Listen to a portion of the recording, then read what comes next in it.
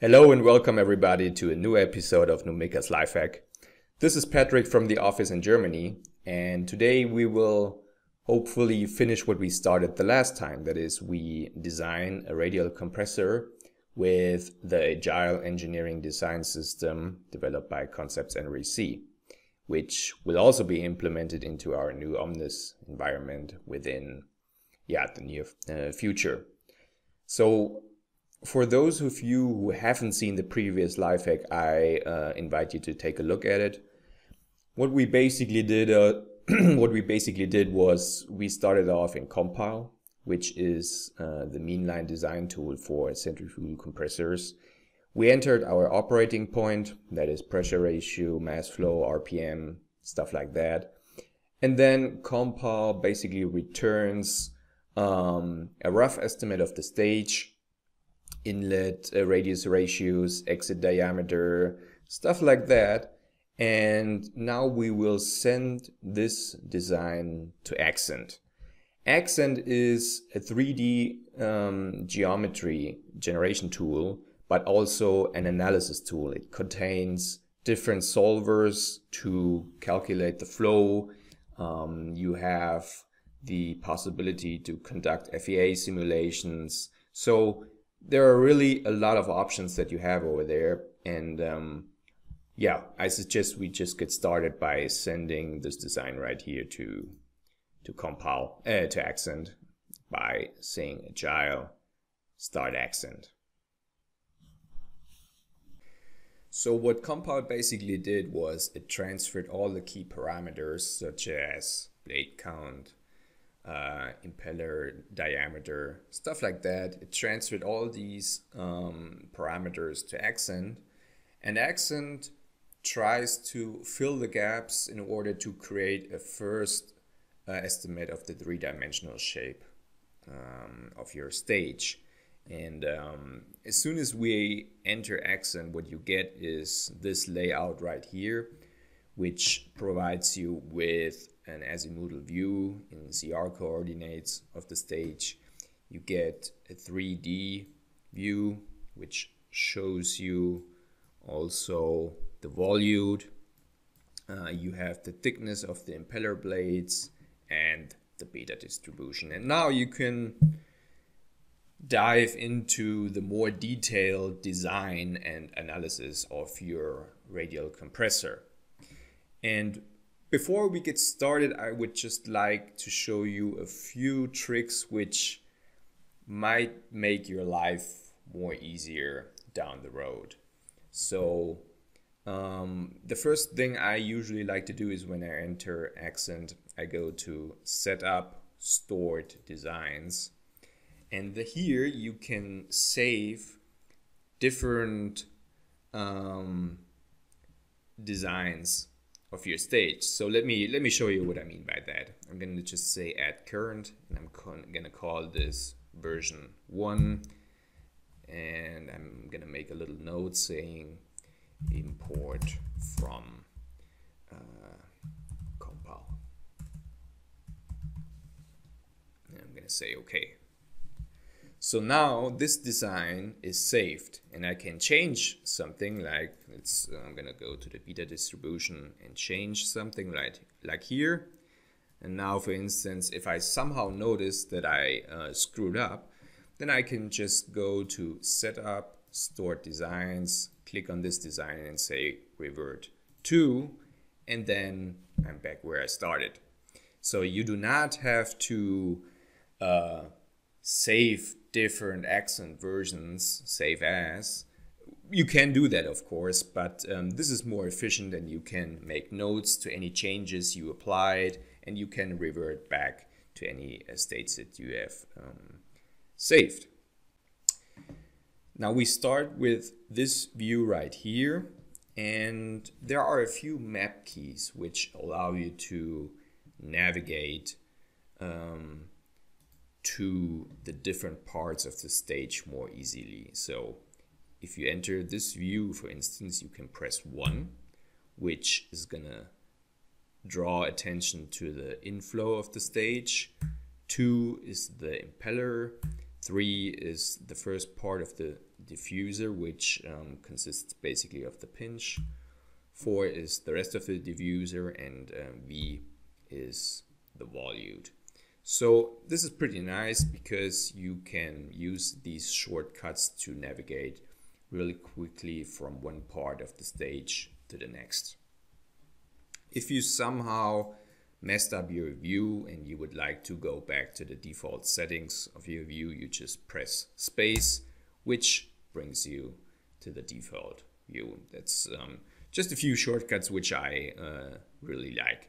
So let's say, for instance, I'm gonna focus on the impeller here.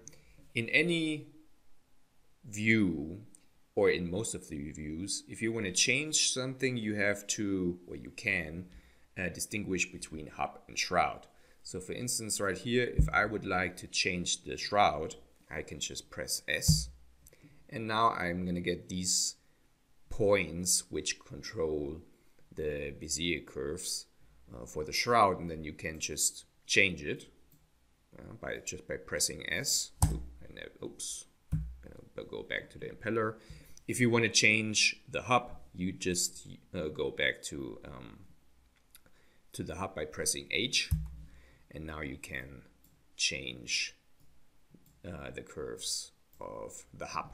So this, of course, doesn't make really sense, the design that I'm doing right here. I just want to show you how you can quickly navigate to the different parts of the stage and how you can change really quick. So since I obviously screwed this design up, I'm going to go to Setup, Stored Designs, revert to Confirm and Close. And now I can go to the original layout by simply clicking here, screen 1. And now I'm back to where I started. So let's dive into a more detailed analysis. What I would like to do now is to activate the Streamline Curvature Solver, which allows me to get a first impression of the flow field very quickly. And you can do that by simply clicking here in this view and say MST. Then you just have to select from where to where the calculation should be conducted. And I'm going to also activate MST always, which means that every time I change anything, for instance, the blade angle, then I also get directly an update of my flow field. So I'm going to press OK, and then you can see this convergency plot. As you can see, it's very fast. It only takes a few iterations. And then you can right-click here and select via flow, and then, for instance, static pressure, the flow property that you want to see. And by pressing X, you get a contour plot of this. And now as soon as you change anything, so for instance, I'm going to enter the beta distribution down here. I'm going to press S to edit the shroud. And as soon as I change something here, you also get an immediate update here in your flow field.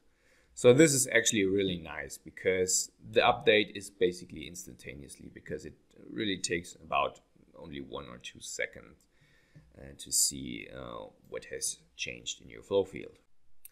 So let's focus a little bit more in detail on the blade angle distribution, because this is quite an important topic.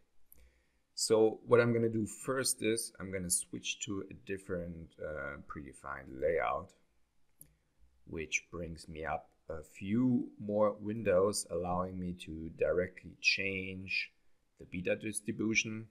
I can take a look at the incidence angle of the flow. I can adjust my exit lean angle, and very important, I can see my blade-to-blade loading. So the blade-to-blade loading is defined as the difference between the velocities at pressure and suction side divided by an averaged velocity. So if your blade loading is too high, you are running the risk that the flow might stall in your compressor. However, if it's too low, then you have maybe a little bit too high of passage losses. So you have to find a middle ground here, and you can change the beta distribution. I'm going to do this right here, and immediately see how it changes your blade loading.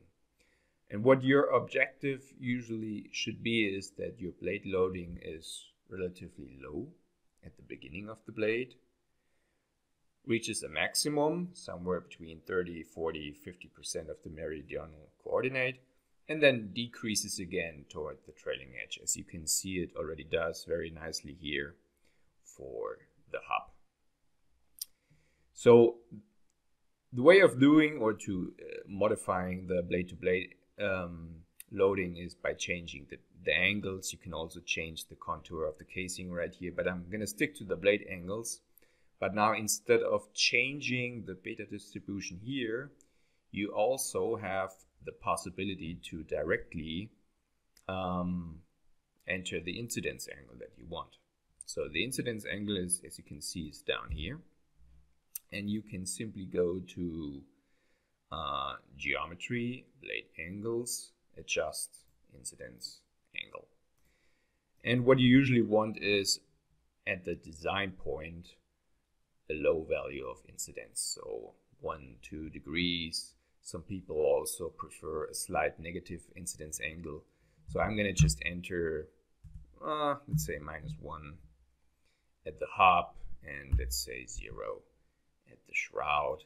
Apply, and then you will see that it also changes your beta distribution in the same manner. So now just press OK here, and now I have modified my incidence angle. Now, as you can see, the blade loading is still not perfectly balanced, so you can play around with the beta distribution right here. You can go like that and maybe change it here toward the trailing edge. Yeah, so still not perfect. I'm gonna leave it up to you to play around with that. I'm just trying to, give you the basic idea what you can do. So if at some point you're satisfied with your beta distribution, I'm going to switch to the standard layout again, and I would like to show you one more feature which I find quite nicely, and that's the overview function. So I have my 3D view right here, and I'm going to do one more thing. I'm going to save the design I have right now. I'm going to call this version 2 and say modified beta distribution. I'm going to say OK. And now I would simply like to compare the original design, which I imported from Compile, and compare it with the design I have right here. So I'm going to go to View, Overlay method. And what I usually do is I select multiple overlays, and then I can say overlays, show overlays, stored design. I'm going to select version 1, which is the design I imported at the beginning. Let's say here the MST. And add, either the current design, or you can select a specific version. I'm gonna also say, so these are basically just the MST parameters, which we already selected at the beginning. Now I can say OK. Then it takes a few seconds, and then you get basically all the changes, or you can see all the changes that you applied. So as you can see, there's still pretty much to do. The trailing and the leading, here in specifically the leading edge, still could use could use some love. You can do that by simply going to Geometry. I think it's Setup. Let me just take, Setup, and leading, trailing edge, ellipse ratio. I'm going to do this real quick here. You can just say rounded, elliptical ratio of 3.